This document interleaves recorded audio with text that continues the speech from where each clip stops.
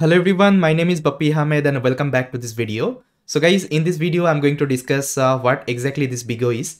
So BIGO is nothing but it's just a language and metric we use to describe the efficiency of an algorithm. So basically an algorithm performance can vary actually, the input size actually will be giving. So let's take an example and try to understand what I'm trying to say. So let's say you want to share 1 GB of file to your friends. So what would be the easiest way for you to send this file to your friends? So the easiest way would be electronic way. So here you can use email to send this particular file to your friends.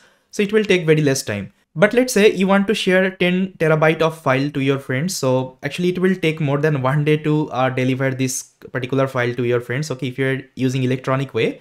But if you're, let's say, going physically, okay, to your friends actually. So here, let's say what you can do, you can take a plane actually, and you can go there physically, you can go there and you can give the file to your friends. So it will take very less time. Okay. But let's say if I'm sharing this particular 10 terabyte of file with the help of this electronic way, so it will take more than 1 day.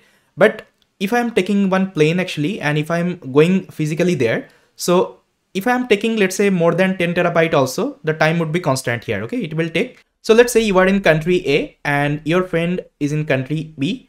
So the duration takes actually to reach from country A to country B, let's say 2 hours. So if you're taking also more than 10 terabyte, so it will take only 2 hours. Okay. So there is no, like you can say, input size vary here. So if your input size is like more than 10 terabyte also, it will take 2 hours only. But here, if I'm sending more than 10 terabyte, it might take, let's say, more than 2 days also. Okay. If I'm sending in an electronic way. So that is why I told you this algorithm can vary based on the input size. Okay. Based on the input size actually will be giving to the algorithm. With respect to that, the algorithm performance can also vary. So what you can see guys here, in the first method, if my size increasing, input size increasing, okay, my delivery time is also increasing. And in the method 2 actually, if my input size is increasing, so my delivery time would be constant there. Okay, there won't be any chance because it will take 2 hours only to reach to that like you can say country if I'm going physically there. Okay, so in computer science we call it as time complexity. So what is time complexity? Time complexity is nothing but a way of showing how the runtime of a function increases as the size of the input increases. So as you can see, in the first method actually, whenever I was sending that particular file in the electronic way, so if my input size is increasing, okay, if my file size is increasing, that means delivery time also increasing. Okay, as you can see from this graph. But in the method 2 actually, if my input size, that means my file size is increasing, okay, if I'm taking a plane, so there won't be any change in the delivery time. As you can see, delivery time is constant here. Okay, so that is called actually time complexity of an algorithm.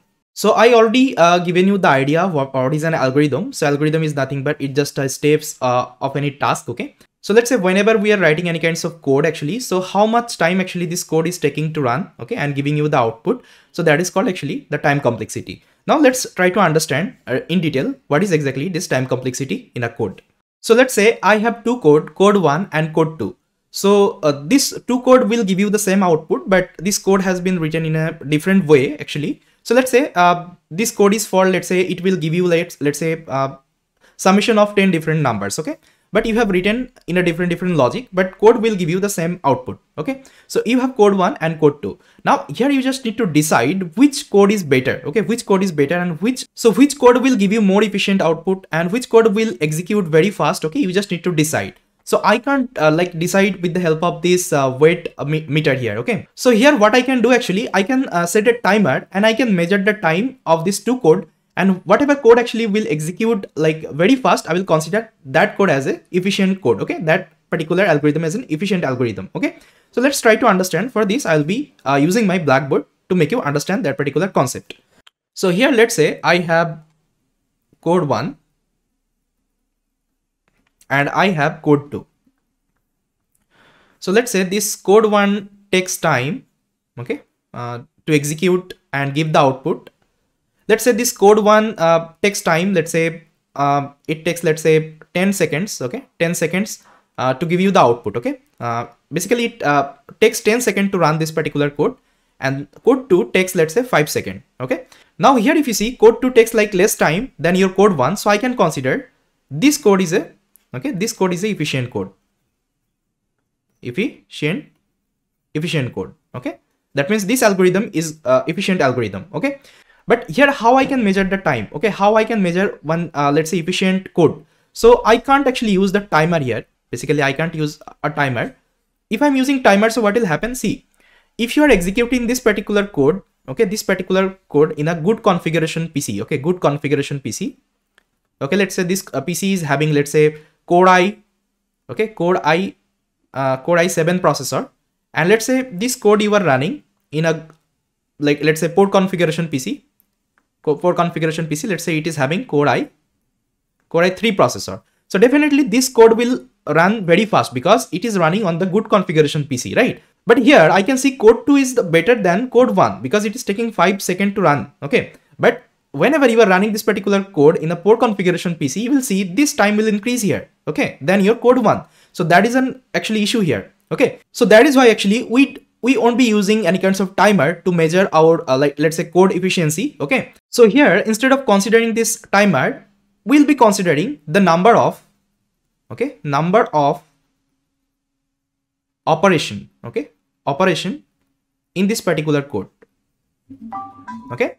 So if this number of operation is like more here, okay, let's say number of operation is more in this code 1, so definitely it will take more time to run this particular code, okay, because number of operation is like high here. But if number of operation is less in this code 2, that means this code is very fast, okay, it will execute in very fast because number of operation is less here, okay? So that is why in time complexity, we don't consider the time, okay, to measure this particular code performance. We won't be using any kinds of timer, or let's say any kinds of time, okay? Instead of that, what we'll be doing, we'll be seeing the number of operation actually happening inside the code, okay? And that is called actually time complexity of an algorithm, okay, okay? And here, with the help of this BIGO, okay, we measure this number of operation, okay? We measure this number of operation. So that is why actually BIGO comes into picture, okay? With the help of this BIGO, we'll be measuring this number of operation and we'll be seeing the performance of our algorithm, okay? So that is called algorithm efficiency, okay? And how to measure this algorithm efficiency? With the help of this BIGO, okay, I can measure these kinds of algorithm efficiency, okay? That is why in the definition itself, I think you saw that. Let me show you. So BIGO is a language and metric we use to describe the efficiency of an algorithm, okay? So now I think this term is clear, like what exactly this BIGO is, okay? And why actually we use it. And guys, apart from this time complexity, we have another term inside algorithm called space complexity, okay? Space complexity, okay? So what is this space complexity? So whenever we are trying to consider this time complexity, we also need to consider the space complexity. So to give you one example of this space complexity, so let's take the same example. Let's say this is code 1. So let's say this is code 1 and it is taking, let's say, what is the time? Let's say 10 seconds, I think you remember. So it is taking 10 seconds to run this particular code. And we have code 2, okay? We have code 2 and it is taking, let's say, 5 seconds. It is taking 5 seconds, okay? Now let's say this code, let me take a new color. So let's say this code 1, let's say this is the memory, okay? This is the memory. So I think you know how this memory represent in our computer. Let's say this is the memory. So I can take a color here. So let's say this code 1 is taking less memory, okay, whenever it is executing. So let's say this is the memory this code has taken, okay? This is the memory this code 1 has taken, okay? And the code 2, so what I can do actually, I can take this image and I can use it here. Now let's say this code 2 is taking that much of its space, okay? That much of space to run this particular code, okay?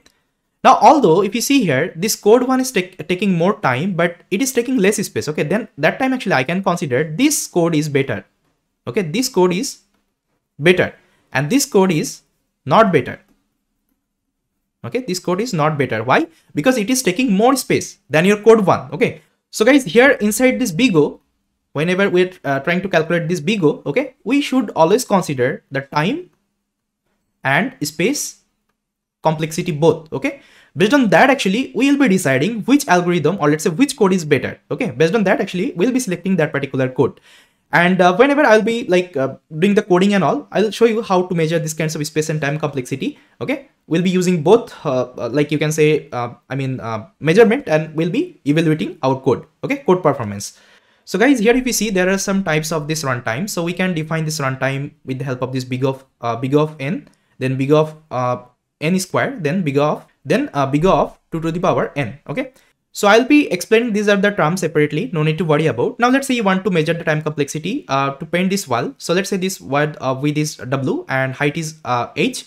So the time complexity would be a big of wh. Okay, so this is the time complexity. So guys, it is very crucial whenever we are writing any kinds of code, this complexity should be less. Otherwise, actually it won't be giving you the efficient results. Okay, it will take like more time to run this particular let's say application and all. Okay, so let's say if your application is taking lots of time, so what will happen? Actually, user will definitely delete your application. Okay, they won't be ever using your application. Okay, because they don't have actually supercomputer to run your code. Okay, so they will have different device, and the device performance might be vary. Okay, some of the device would be poor, some of the device would be in a higher configuration.